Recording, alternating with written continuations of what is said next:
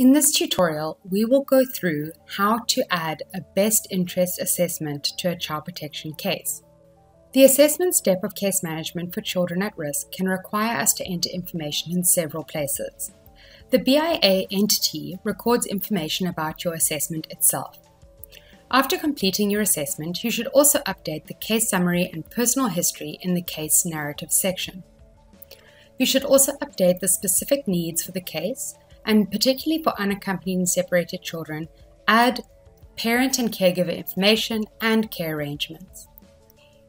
You can do this when you've finished your BIA or whenever you have all the information that you need. BIA should be done in accordance with the procedures in place in the operation. It is possible to create the BIA at the beginning of the process, even before meeting with the child. The status will be set to pending interview.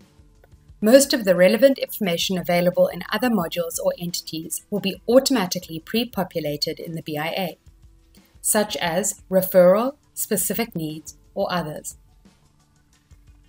Where CP caseworkers are conducting a BIA for siblings in the same household, the caseworker can fill details that are common to all children, for example, basic needs and care arrangements, in one BIA and then copy it to the other BIA.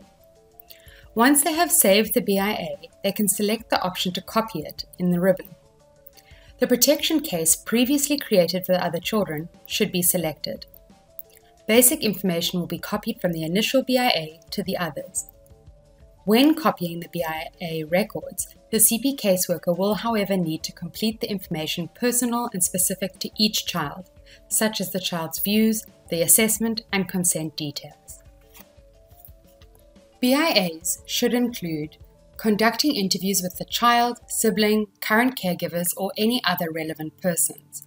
Wherever relevant, conducting a home visit to assess the living conditions of the child. Collecting information on different aspects of the child's well-being in different areas of the assessment. And finalizing recommendations with the child and the caregivers. Because BIAs normally happen over a course of a few days, you should always update the status of the BIA in order to track your progress. You can create the BIA before you interview the child in order to help you organize your tasks. You can then see a list of all BIAs that are pending interview, pending recommendation, or pending review. This can help you make sure that no cases fall through the cracks. Before we get into how to create a BIA, I will show you how you can use the BIA status to organize your workload. Sorting BIAs by status can help you prioritize your tasks and make sure that no children are forgotten. When you go into the Child Protection module, you can select under Child Protection the BIA. When you click here, you are able to see all your active best interest assessments. You can sort your workload in 3 ways. You can filter by status, you can use charts, or you can create views. For quick reference, you can filter your BIAs by status. This is where you can click BIA status in ascending or descending and see those that are completed, pending interview, and so on. You can also create your own views in order to customize how you see your tasks. You'll click on this small arrow next to Active BIA, and you will see that there are preset and custom views. There are system views which are pre-populated. You can utilize them to get a snapshot of your work. You are also able to create your own views. These are called custom views or my views. Down at the bottom of this list, there is the option to make your own view. You can create a person view with a query and save the filter as views. You are also able to utilize charts. This can help you see your overall workload and to jump quickly between groups of BIAs by BIA status by clicking on the columns.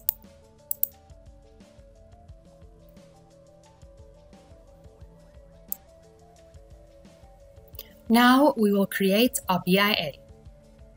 There are 2 ways to create the BIA. It doesn't matter which one you use, but it's always a good idea to check that a BIA does not already exist.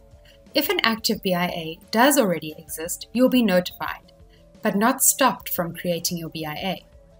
However, in practice, you should always avoid having two active uncompleted BIAs at the same time. In order to create a BIA, we go to the ribbon, we click Add, and you will find the option to create a BIA. You can click this and it will open up the new window to start that process. You can, however, always do so directly from the BIA or BID section in the case. If we scroll down, we find the section BIA and BID. You are also able to just click here on the plus side to add a BIA record. It will launch the window to start the process. Once you have selected to add a BIA, either from the ribbon or from the BIA and BID section, you will need to select the main purpose of the BIA. This is from a pre-populated list based on the UNHCR Best Interest Procedure Guidelines. Here, you will select the main reason for the BIA. For example, here, we will do that as care arrangements. You will then need to indicate who is responsible for conducting the BIA in BIA by. This will autofill to the user creating, so it would autofill to you. If you are the case manager assigning the BIA to a caseworker, be sure to change the user.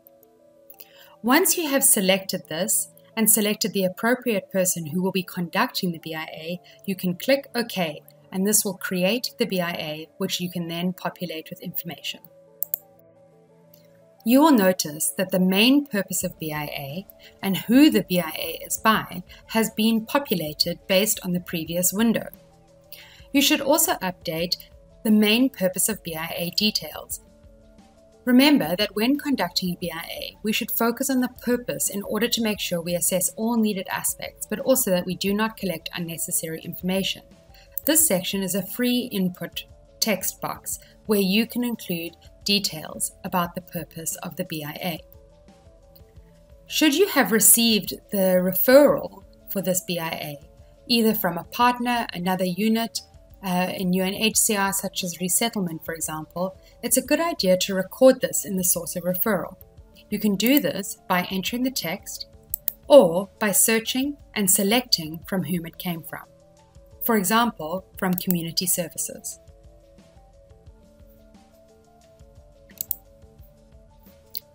In order for you to save your BIA, you will need to fill out the consent details. You can use the Forms section to quickly navigate to the Consent section. You can also scroll through to the Consent section. For quick access, we click here on the Forms section and go straight to Consent. Here, you will enter the details for consent. You may not have all of the details at the initial case creation, but you should enter whatever information you do have in relation to the consent provided for the BIA to be conducted. Consent details will have to be updated at the recommendation stage. You will start by whether or not the child agrees to share this information. This is a yes or no option. If you click no, that they have not yet provided their consent, you should also add the consent counseling date. Should they have already agreed and you answer yes, you do not need to include that date. You will then need to confirm whether the person is capable of providing consent. For children, the person not capable of providing consent is always enabled to yes, that they are not able to give consent. This allows you to record another consent provider, such as a caregiver. Here, under consent provider, you should indicate the relationship to the child of the person providing consent. Here, you can select from a list. If the child is providing consent, or there is no one to provide consent, you can choose child. Here, I will choose aunt. You will then need to include the name of the consent provider. If the consent provider is registered on proGres, you can include their record here. If they are not registered on proGres, you can enter their name here. You should always indicate if the child has provided their assent in Child's Agreement Assent field, a yes or no option.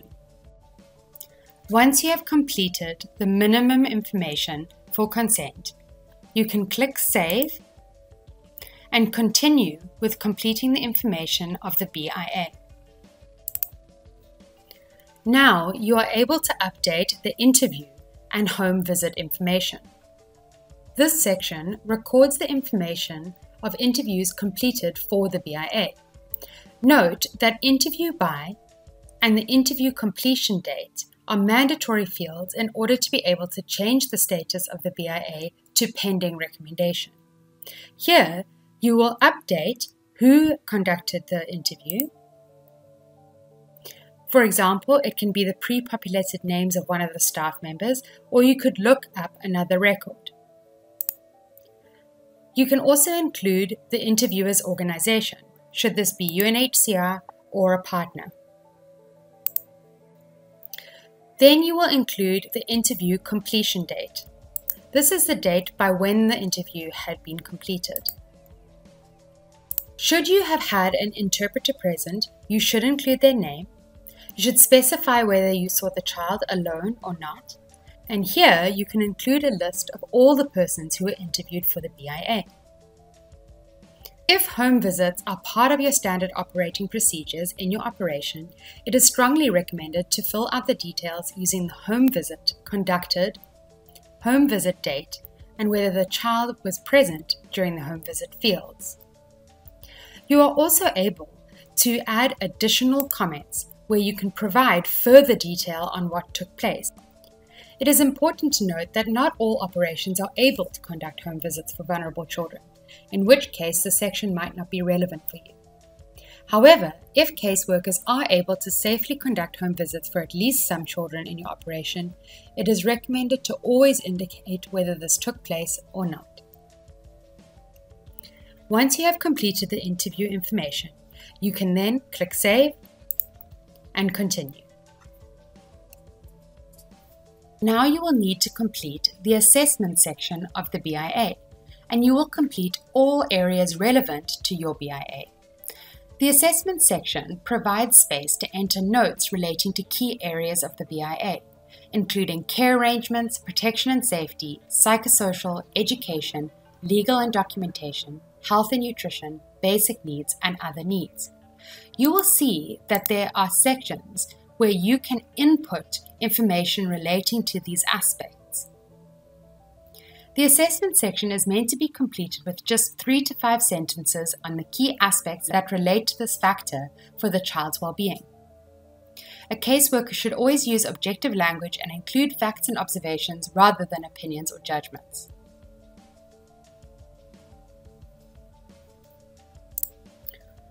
Once you have completed all relevant factors, you can then click Save and move on to filling out the summary and recommendations. Don't forget to change the status of the BIA as you go along. You will see here that you have a workflow status.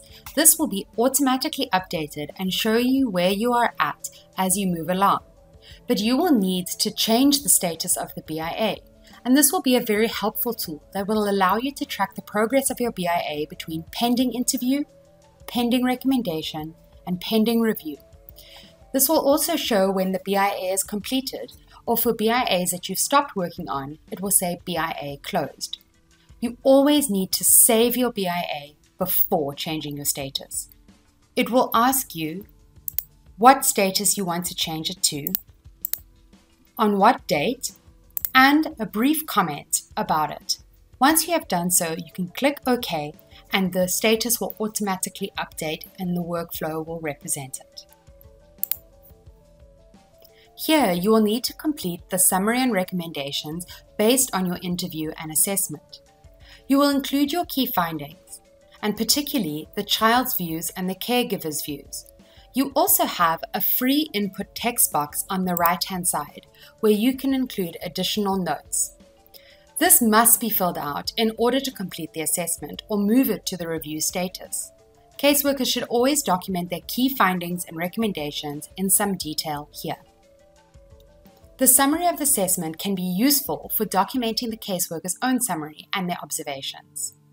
Once you have completed the summary and recommendations section, you can move forward to the recommended actions. Here is a detailed section where under each factor, you can state whether an action is required.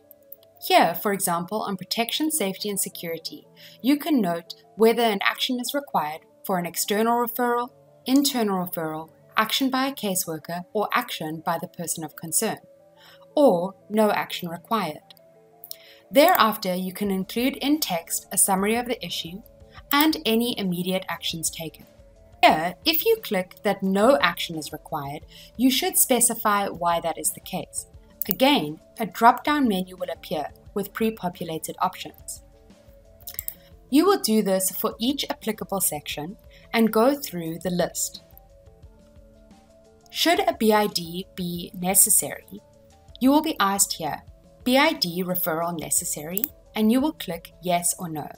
If yes, you will note that you will need to include what the main reason for the BID referral is. Once you have completed this section, you are then able to save or save and close, and you will have completed your BIA. It's important to note that for all your best interest assessments, you must always change the BIA status at the different steps. Before moving to the action plan, you'll need to move the BIA status to pending review or completed. It is possible to copy BIAs when conducting a BIA for siblings in the same registration group. However, always be sure to make the information personal and specific to each child. Don't forget to update the consent section when you have completed the BIA.